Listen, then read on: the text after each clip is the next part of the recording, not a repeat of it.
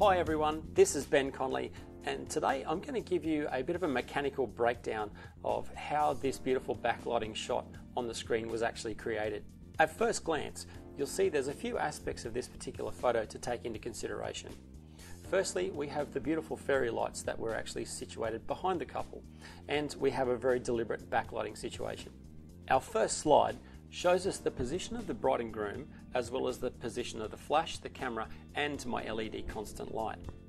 This next slide shows you the distances of the flash, the LED constant light, and my camera from the bride and groom. You may have noticed in the previous slides that the couple aren't actually standing parallel to the camera, and we've actually got the groom slightly in front of the bride. Now, there's a very good reason for this, which I'll share with you very shortly. Our next slide shows the scene from a side perspective. You'll see a black line that runs diagonally through the frame, and this is actually the driveway that the couple were standing on.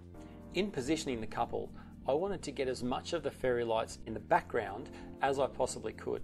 So what I did was I moved the couple as far forward as I possibly could, just to where the fairy lights started, knowing that the slope of the driveway would allow the fairy lights to disappear into the background.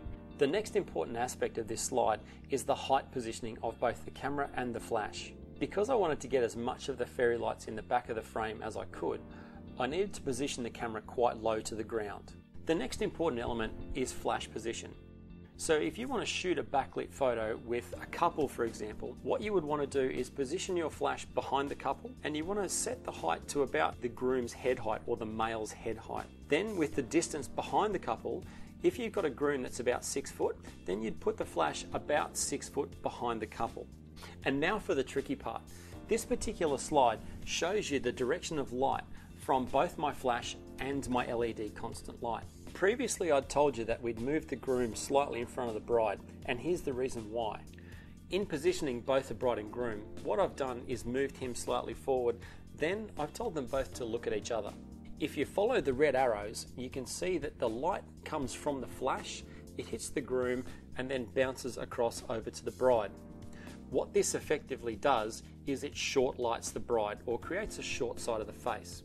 What this particular lighting is where we illuminate the side of the face that's furthest away from the camera. Short lighting is great for both men and women because it gives a more chiseled three-dimensional look. Because the flash is placed behind the couple, we actually need to add some fill light to the front of the couple. In this case, I have my LED constant light lighting up the couple from the front. So in summing up, there's a few simple things to remember with backlit photos. If you're going to photograph a couple, put the flash behind the couple at about the man's head height. Next, gauge the man's height and then put the flash about that distance behind the couple.